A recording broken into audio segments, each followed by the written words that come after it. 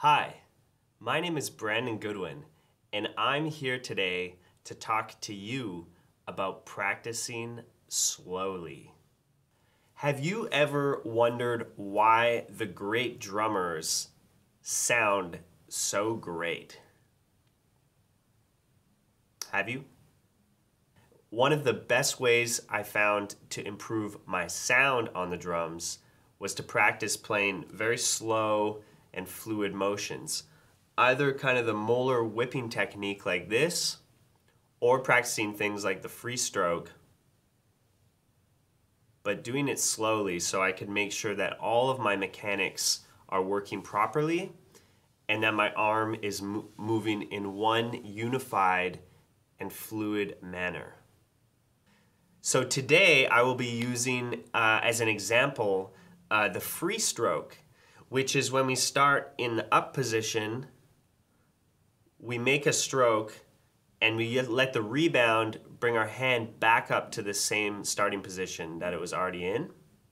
So this is really working on using the rebound of the stick to your advantage, but it's also working on getting the full movement of the hand and the arm.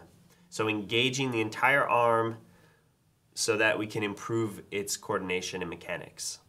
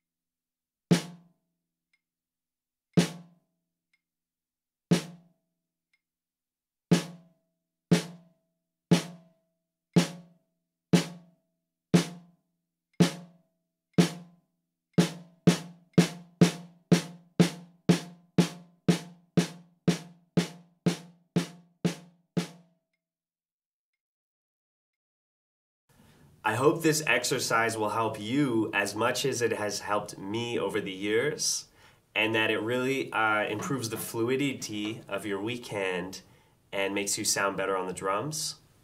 Also, please, if you would like to support me, please like the video, click the subscribe button so you can stay tuned for the next parts of this series, and leave a comment.